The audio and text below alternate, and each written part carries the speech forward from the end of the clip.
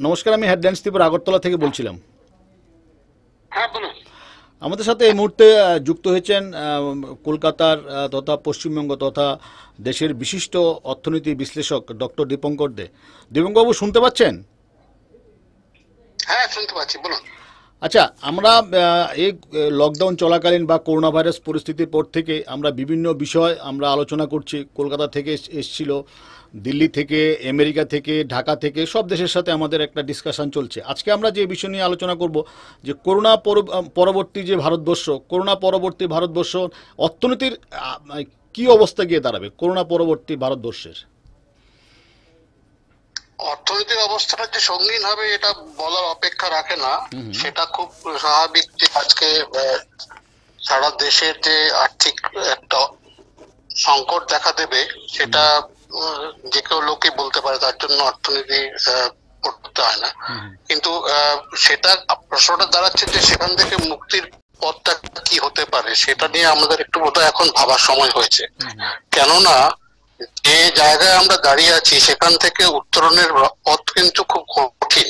আচ্ছা, যেটা এই করোনা সংক্রান্ত ব্যাপারে যেটা এখন লকডাউন হচ্ছে, এটা খুব স্বভাবতই ওটা মানুষকে রক্ষা করার জন্য এটা খুব জরুরি। কিন্তু লকডাউন পিরিয়ডটা কতদিন ধরে চলবে এবং সেটা মাসের পর মাস যদি সেই একইভাবে এটা মানে চলে, তাহলে অন্য সমস্যা দেখা দেবে, যেটাকে আমরা ভয় পাচ্ছি দুর্ভিক্ষ জনিত একটা সমস্যা তৈরি হতে পারে, এবং সেটাই অস্বাভাবিক কিছু নয় আর কি, হওয়াটাই স্বাভাবিক। তো এই মুহূর্তে দাঁড়িয়ে ভবিষ্যৎটা খুবই উজ্জ্বল নয় অবশ্যই। সেখানে কিভাবে তার মোকাবিলা করা যাবে, করা সম্ভব, সেটা নিয়ে ভাবা দরকার। আচ্ছা, আমার ব্যক্তিগত বলুন বলুন বলুন বলুন বলুন। আমার ব্যক্তিগতভাবে মনে হয় সরকারকে আরো বেশি এগিয়ে আসতে হবে। যেমন ধরুন, পৃথিবীর অন্যান্য দেশের সরকার যেভাবে যেটা করছে, এখন অবধি আমাদের সরকার সেরকম তেমন কোনো বড় বড় পদক্ষেপ নেননি। যদিও গতকাল বেশ কিছু মেজার্স নেওয়া হয়েছে, কিন্তু সেটা একটা খুব বড় আকারের নয়, কিন্তু আরো বেশি দরকার। আপনি জানেন যে মার্কিন যুক্তরাষ্ট্র তাদের এত বড় অর্থনীতি, সেটাকে চাঙ্গা করতে সেই দেশের জিডিপির 10% তারা এই করোনা খাতে ব্যয় করবে সিদ্ধান্ত নিয়েছে। তো মার্কিন জিডিপির বিশাল একটা অ্যামাউন্ট, তার 10% বুঝতেই পারছেন, তার একটা বড় অ্যামাউন্ট তারা করোনার পরবর্তী অর্থনীতিকে চাঙ্গা করার। তো আমাদের দেশে অন্তত 10% না হলেও অন্তত 5-6% তো অবশ্যই করা উচিত, যে করোনা পরবর্তী সময়ে যাতে মানুষকে বাঁচিয়ে রাখা যায়, অর্থনীতিটাকে আবার সচল করা যায়। হ্যাঁ, চাঙ্গা করতে সময় লাগবে, কিন্তু সচল রাখাটাও খুব জরুরি। যেমন ধরুন, আজকে আমরা দেখছি যে বিভিন্ন রাজ্যে কাজ করতে যাওয়া শ্রমিকরা যেভাবে যে পরিস্থিতিতে রয়েছেন, এখন সেটা থেকে বেরিয়ে আসতেও তো অনেকদিন সময় লাগবে। তাই সব দিক থেকে বিচার করতে গেলে আমরা মনে হচ্ছে খুব ভালো অবস্থায় নেই অবশ্য, এবং সরকারেরও উদ্যোগটা এখন অব্দি সেরকম আশাপ্রদ মনে হচ্ছে না আমার কাছে। দেবকুমারবাবু, আমি একটা আপনার কাছে জানতে চাই, সেটা হলো দেশের যে বর্তমান যে অবস্থা, দেশের এই বর্তমান অবস্থায় দেখা গেছে প্রোডাকশন একদম বন্ধ, পর্যটন শিল্প তো একদম শেষ। যেটা আমরা বললাম যে আকাশে যেটা চলতো বিমান পরিষেবা একদম শেষ, ট্রেন বন্ধ, শিল্প বন্ধ। আমরা একটা দেখেছি যে আম্বানি গোষ্ঠী বলছে ওদের গত এক মাসে ওদের লসের পরিমাণ 30%, 30% ওদের লসের পরিমাণ।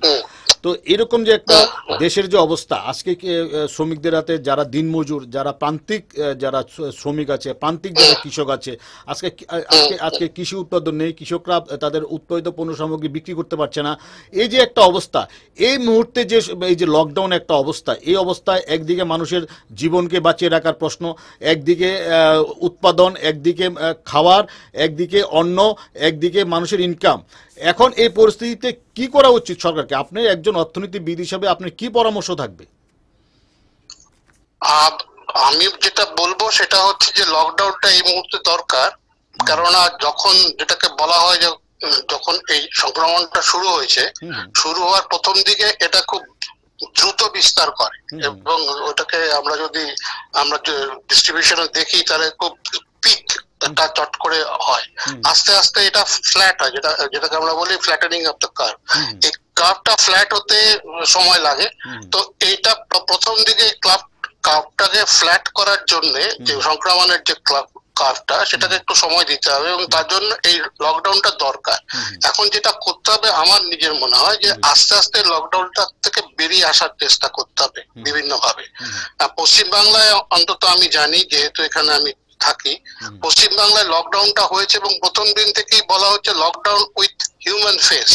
মানে লকডাউনটা এই নয় যে একেবারে লকডাউন করলাম তারপরে চাবিটা ছুড়ে জেলে যেরকম রাখা হয় মানুষকে, জেলবন্দি করে চাবিটা অন্য জায়গায় ফেলে দিলাম, সেরকম নয়। লকডাউনটা হচ্ছে, কিন্তু এখানে আস্তে আস্তে আস্তে বিভিন্ন যেগুলো খুব গুরুত্বপূর্ণ এবং অত্যাবশ্যকীয় পরিষেবা, সেগুলো কিন্তু চলছে এখানে। হ্যাঁ, তো এই জায়গাটায় আমাদের আস্তে আস্তে সারা ভারতব্যাপী এটা করতে হবে, এবং আইডেন্টিফাই করতে হবে কোন কোন ক্লাস্টার, যেটা এখন সরকার করছেন, কোন কোন ক্লাস্টারে ইনফেকশনটা সবচেয়ে বেশি, সংক্রমণটা সবচেয়ে বেশি, সেই সব জায়গাগুলোকে রেড জোন করে আস্তে আস্তে অন্যগুলোকে অ্যাক্টিভ করতে হবে।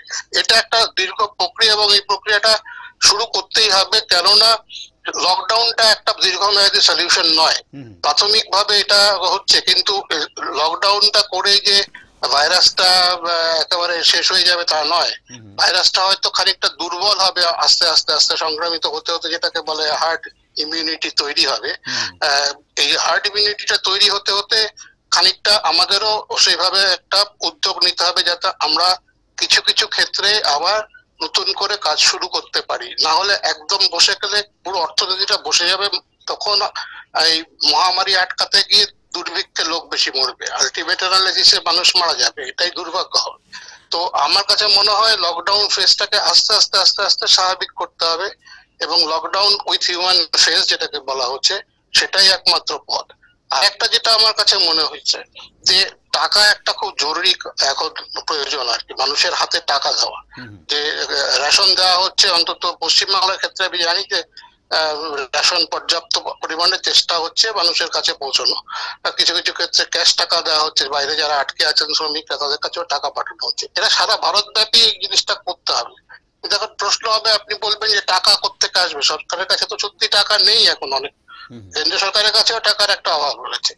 তো একটা রাস্তা তো আছে ডেফিসিট ফিনান্সিং, যেটাকে আমরা বলি, এরকম গোদা বাংলায় বলবে যে সরকার এখন টাকা ছাপাবে, টাকা ছাপিয়ে মানুষের হাতে আপাতত টাকাটা পৌঁছে দেবে, তারপর দেখা যাবে কি কথা। আরেকটা রাস্তা আছে, কিন্তু সেটা সরকার কতটা নেবেন সেটা আমি জানি না। সেটা হচ্ছে, আপনি জানেন ভারতবর্ষের 1% মানুষের হাতে, মানে 1% মানুষের হাতে 70% সম্পদ রয়েছে, এবং ভারতের মাত্র 63 জন বিলিয়নিয়ার এর কাছে যা সম্পত্তি, আমাদের কেন্দ্রীয় বাজেটের চেয়ে তার সম্পত্তি বেশি।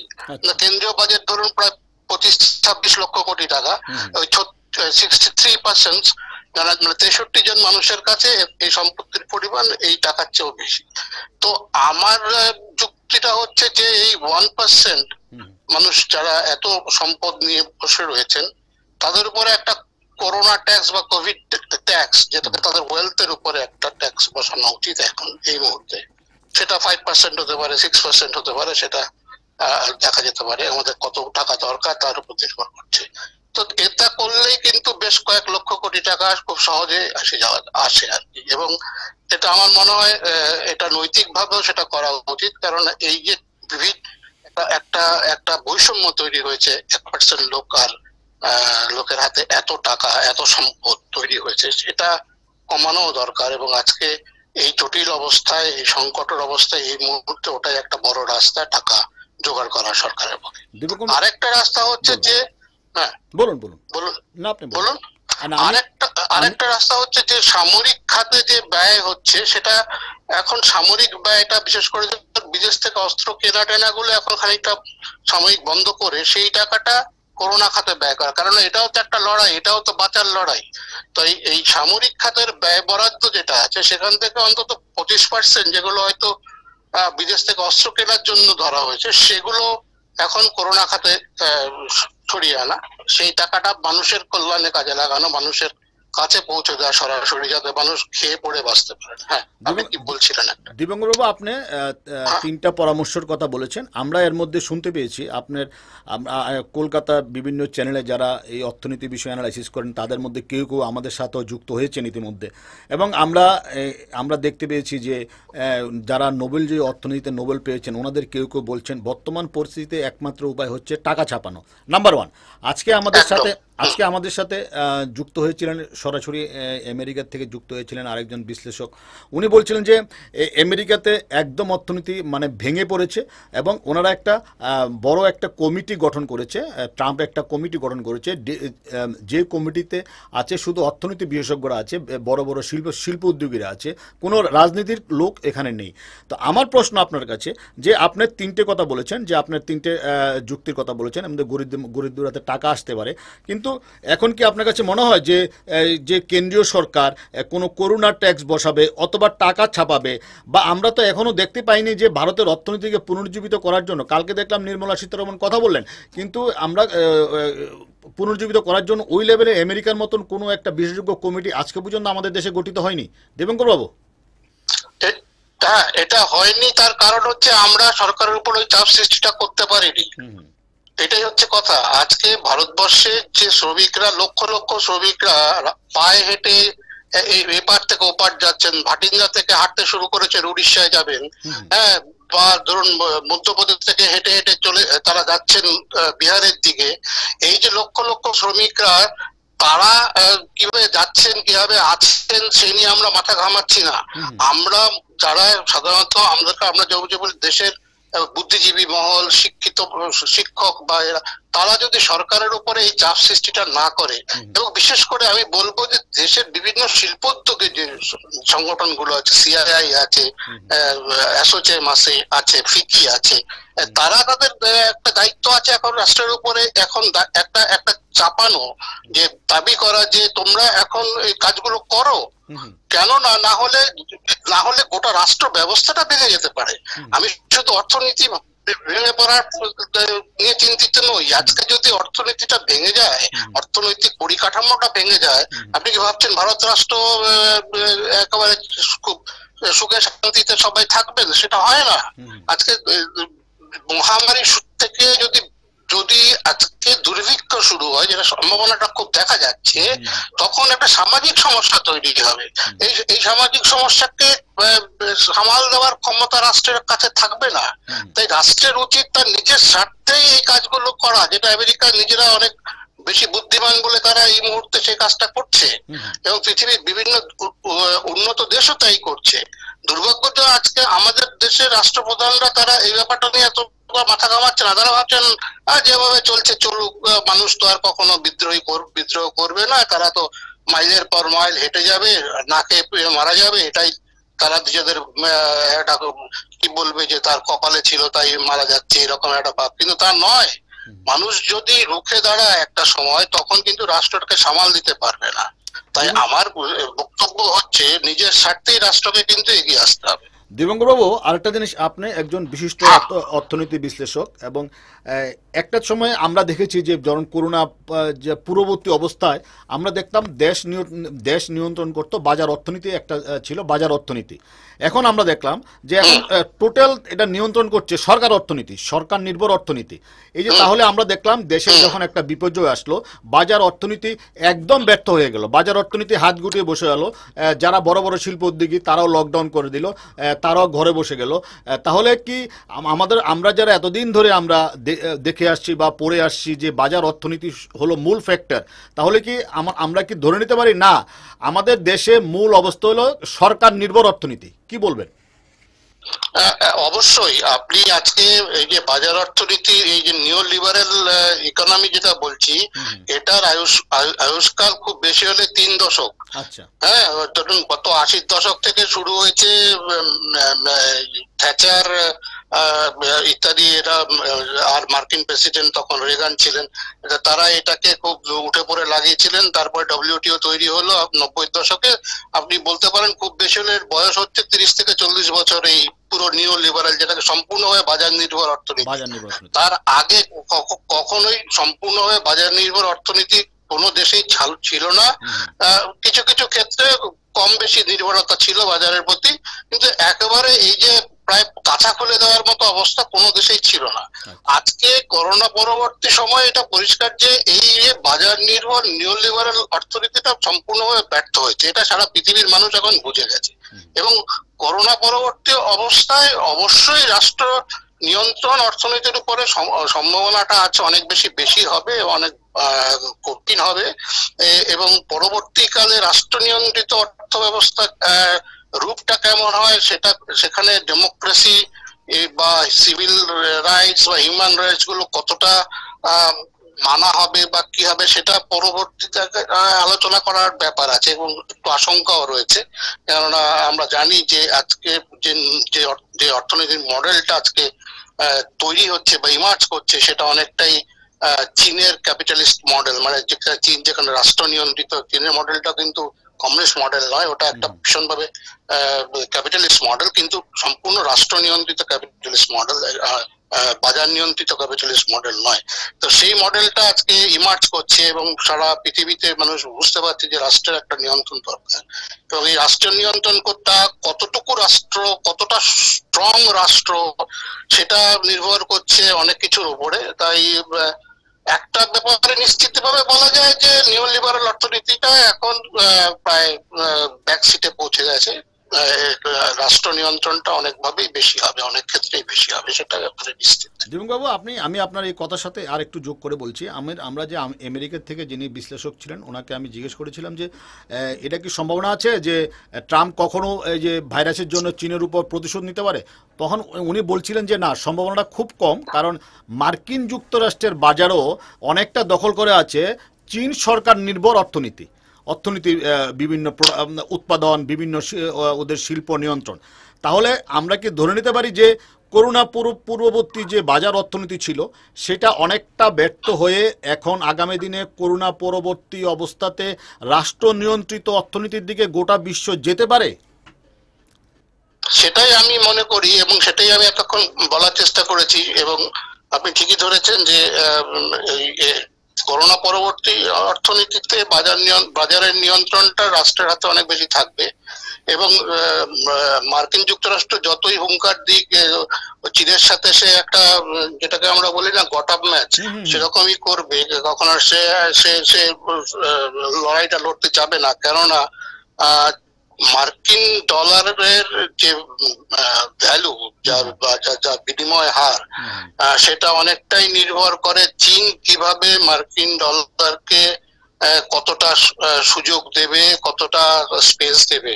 কেননা মার্কিন সরকার, আপনি জানেন, ট্রেজারি যে বিলগুলো, সেই বিলগুলো যে বিক্রি করেছে, তার একটা বড় খরিদ্দার হচ্ছে চীনের প্রচুর বিনিয়োগ রয়েছে মার্কিন দেশে, শুধু ট্রেজারি বিলে নয়, বিভিন্ন মার্কিন সংস্থায়। তাই চীনের সাথে ওই লড়াইটা করতে গেলে মার্কিন ডলার খুব বিপদে পড়বে এবং মার্কিন ডলারের উপর ভরসা করেই মার্কিন পররাষ্ট্রনীতি থেকে শুরু করে সবকিছুই চলে। তো ডলার মুখ থুবড়ে পড়লে মার্কিন অর্থ ব্যবস্থার সংকট আরো বাড়বে, বই কমবে না। তাই যুক্তিসঙ্গতভাবেই মার্কিনরা চীনকে খুব বেশি খাটাবে বলে আমার মনে হয় না। দীপঙ্কর, আমরা আলোচনার প্রায় শেষ পর্যায়ে চলে এসেছি। আমি যদি আপনাকে কয়েকটা মানে এক দুইটা প্রশ্ন যদি আমি সুনির্দিষ্টভাবে করতে চাই, সেটা হলো আমাদের দেশে আমি যদি আপনাকে বলতে চাই যে এই মুহূর্তে যে পরিস্থিতি, সরকার নিয়ন্ত্রিত যে সরকার নির্ভর যে অর্থনীতি, বর্তমানে সরকারের উচিত কোন শিল্পকে আগে প্রায়োরিটি দেওয়া? কৃষি, শিল্প, পর্যটন, পরিবহন, কাকে বেশি প্রাধান্য দিয়ে অবশ্যই কৃষি এবং পণ্য পরিবহন। আমি বলছি না যে এক্ষুনি মানুষ একেবারে মানে ভীষণ করে বেড়াতে চলে যাক, সেটা বলছি না। পণ্য পরিবহন এবং যেসব মানুষকে দরকার উৎপাদনের জন্য, তাদের পরিবহন।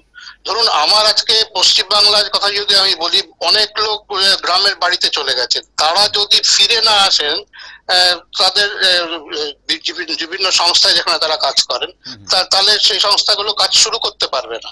যেমন বেকারি, কলকাতায় আমি জানি যে বেকারিগুলো অনেকগুলো, যদি বেকারিটা এখন খুলে দেওয়া হয়েছে, কিন্তু অনেক বেকারি চালু করতে পারছে না, কেননা বেকারির যে কারিগররা তারা নেই, তারা আসতেও পারছেন না। তাই আমি মনে করি যে স্বাভাবিকভাবে উৎপাদনে সবচেয়ে আগে প্রাধান্য পাবে কৃষি এবং স্থানীয় কৃষিভিত্তিক যে শিল্পগুলো রয়েছে, যাতে মানুষ খেয়ে পড়ে বাঁচতে পারে। স্থানীয় শিল্প একদিকে হয়তো সাপে বর হয়েছে, আমরা অনেক বেশি অন্তর্মুখী হব এখন। স্থানীয় শিল্পের একটা বিকাশের সম্ভাবনা আছে এই মুহূর্তে, কেননা এই লকডাউনের ক্ষেত্রে মানুষ বাঁচার তাগিদে স্থানীয় উৎপাদনের উপর, স্থানীয় যে সম্পদ রয়েছে সেগুলোকে খুঁজে বার করার উপর অনেক বেশি যত্নশীল হয়েছেন। তো আমার মনে হয় যে এটার উপরে অনেক বেশি প্রাধান্য দেওয়া দরকার এবং সেটা নিশ্চয়ই দেবেনও সরকার।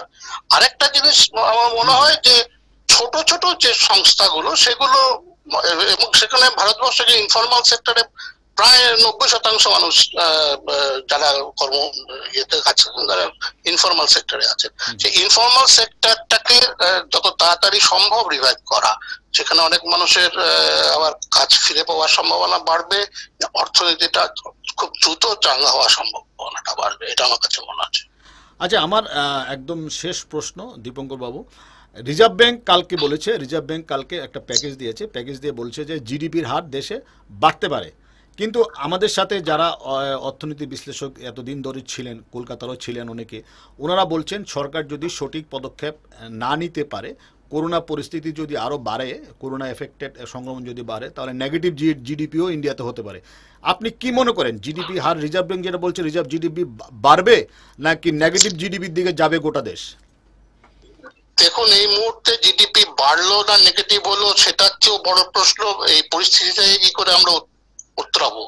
আইএমএফ একটা গত পরশুদিন বা তার আগের দিন আইএমএফ একটা ফোরকাস্ট করেছে, আপনি আরো দেখবেন, তাতে তারা দেখাচ্ছে ভারতের জিডিপি এই বছর 1.9% বাড়বে, এবং বার্কলেস বলেছে সেটা 1.9% না, এটা নেগেটিভ তারা বলেনি, তারা বলছে 0% হবে। তো এখন 0% না 1.9%, সেটার চেয়ে বড় কথা হচ্ছে যে মানুষকে বাঁচিয়ে রাখা এই মুহূর্তে। জিডিপিটা পড়া, মানুষ বাঁচলে জিডিপি বাড়বে, এ নিয়ে কোনো সংশয় নেই আমার, কিন্তু আগামী কয়েক মাস যে অবস্থা হয়েছে, মানুষকে বাঁচিয়ে রাখাটা খুব জরুরি। তাই আমি বারবার বলছি যে কোভিড ট্যাক্স বা এই জাতীয় কিছু বসিয়ে মানুষের হাতে টাকা পৌঁছে দেওয়াটা খুব জরুরি, মানুষের হাতে খাদ্য পৌঁছে দেওয়াটা খুব জরুরি। যেভাবেই হোক দুর্ভিক্ষ যাতে ভারতবর্ষে না হয়, মহামারীর সাথে লড়তে গিয়ে যাতে আমরা দুর্ভিক্ষে না মরি, সেদিকে দেখতে হবে। তাই আমার কাছে মনে হয় জিডিপির হিসেবে এখন হয়তো কয়েকটা দিন বা কয়েকটা মাস তোলা থাক, পরে দেখা যাবে। আগে লড়াইটা, বাঁচার লড়াইটা আগে লড়া শেষ হোক, আমরা মনে হচ্ছে সেটাই বেশি আমার কাছে মনে হয় গুরুত্বপূর্ণ। অনেক অনেক ধন্যবাদ। আমাদের সাথে হেডলাইন্স ত্রিপুরার সাথে এতক্ষণ ছিলেন কলকাতা থেকে বিশিষ্ট অর্থনীতিবিদ ডক্টর দীপঙ্কর দে। উনি বিশ্লেষণ করলেন যে কিভাবে এই পরিস্থিতি থেকে উত্তরণ সম্ভব। সঙ্গে থাকুন, দেখতে থাকুন হেডলাইন্স ত্রিপুরা। নমস্কার, অনেক অনেক ধন্যবাদ। ধন্যবাদ।